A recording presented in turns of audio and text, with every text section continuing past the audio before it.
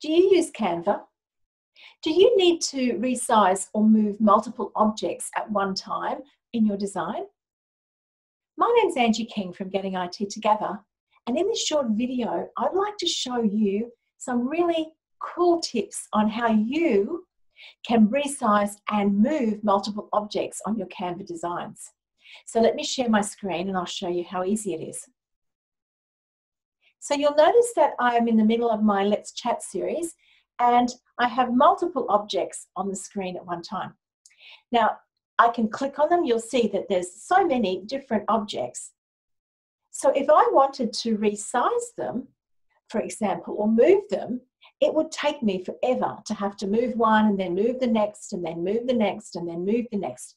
So one way that you can do it is you can use your keyboard to select multiple components or multiple objects at once.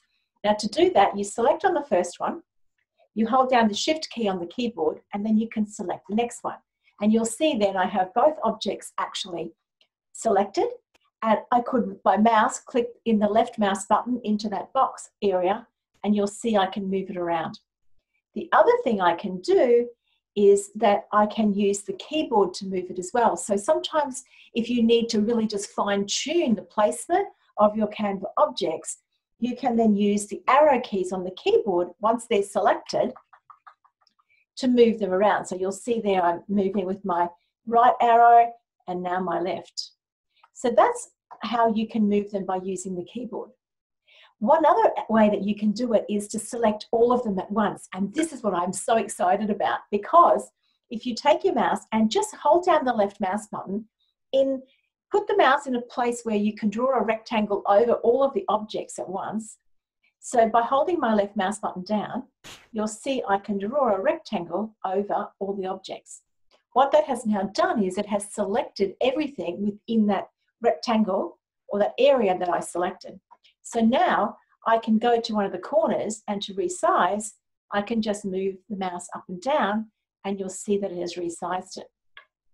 If I want to move it, because they're all selected, I can do exactly what we did before. Hold the left mouse button down on top of the rectangular image. You'll see the mouse changes to a four-headed prong, and I can then move all of those objects at once.